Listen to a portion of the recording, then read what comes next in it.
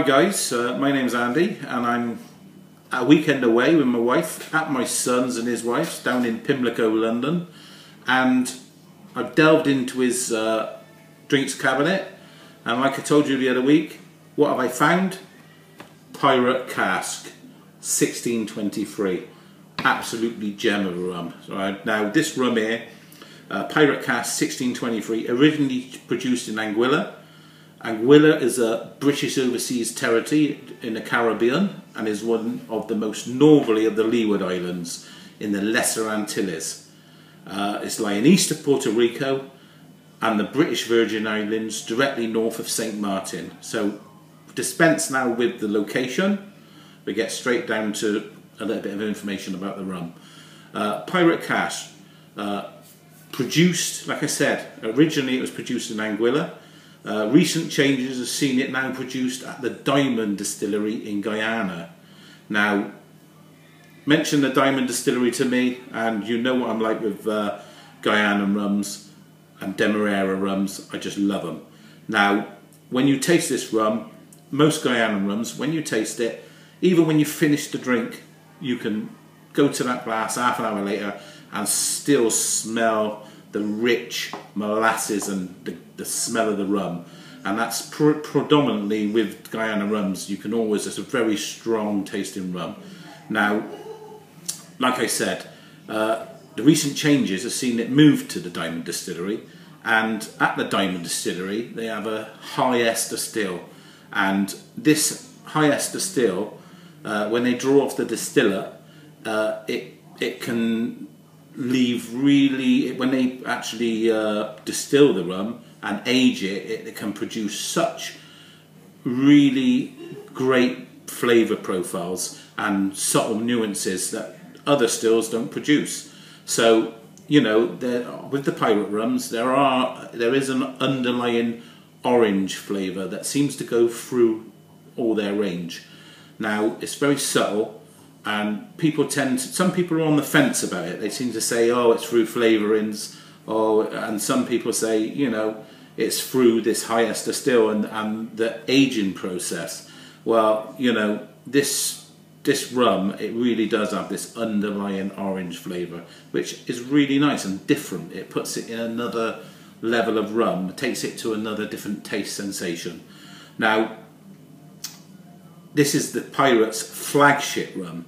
You know, I've done the EXO review, fantastic rum. This is the flagship rum of Pyrat, and at the price they're charging for it, it bloody should be as well, because they charge some bucks for this rum. Now, it's a blend of Caribbean rums, right? Predominantly Guyanan rums, with a small percentage of other Caribbean rums in the blend, and it's a blend of rums of up to 40 years in age. 40 years in age, my God, that's only 11. That's 11 more years. They'd be up to my age. But like I said, that's one hell of an age of a rum. Now each bottle is hand blown glass. And I'm going to show you another bottle.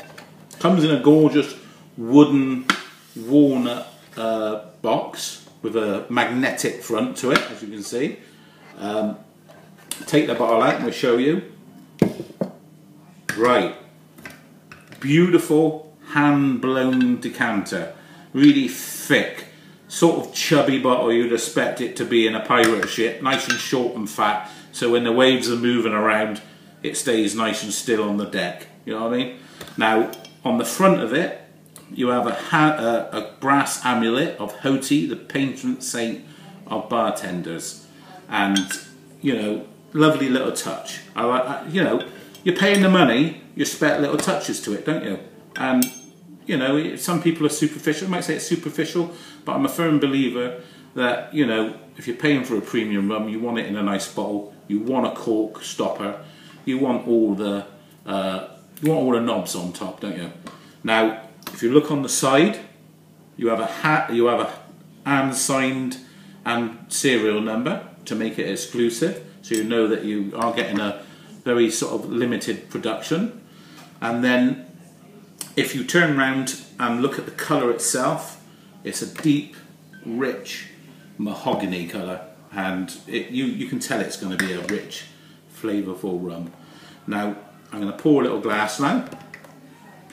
There we go. Like I said, it's a nice cork stopper.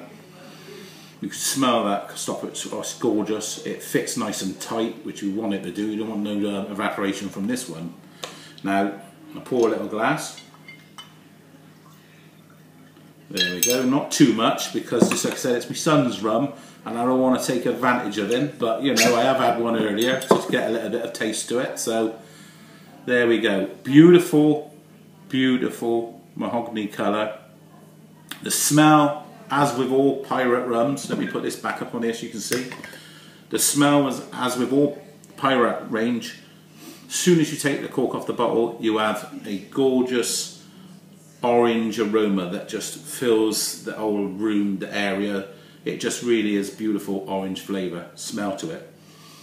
Smell, like I said, first of all, you get that lovely orange smell. There's a sort of a butterscotchy caramel smell into it. Underlying smell of molasses, which is that, you know, like I say, predominantly a Guyanan rum, so you're going to get that smell underneath. It's a really refined, beautiful, complex smell to it. And then we have a little taste. My God, that's so smooth, so sweet. It goes from a beautiful, you can taste a bit of vanilla in there. It's baked fruit, really does have like a lovely baked fruit to it. It's lovely warm spiciness, but it's so sweet with an underlying orange zesty sort of taste to it. It's beautiful. It really is a gorgeous rum. Just have another little taste on this one for the finish.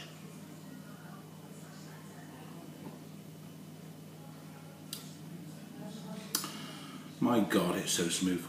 It goes to a lovely, zingy, peppery, orangey finish. It's just, and it just fades out. The orange just fades out. It's beautiful. It really is excellent rum, and one of the smoothest rums I've tasted. Now, price-wise, my God, it better be smooth as well. £225 to buy that bottle. Crazy, man. Big money, big bucks. 40-year-old in the blend, so you've got to take it into account. These rums have been aged for 40 years. Some people don't even get the chance to live to 40 years old. So £225 in the big scheme of things, is it too much? Some people would say no. Other people would say, my God, yeah, it's well over the top. I'll leave that one for you guys to decide. It is one exceptional rum. I personally don't know if I would pay £225 for it, but it is beautiful and way up there. So if you get the chance to try it, I would say have a go at it. Once in a life, let's say once in a lifetime rum. Buy one, try it, you've done it.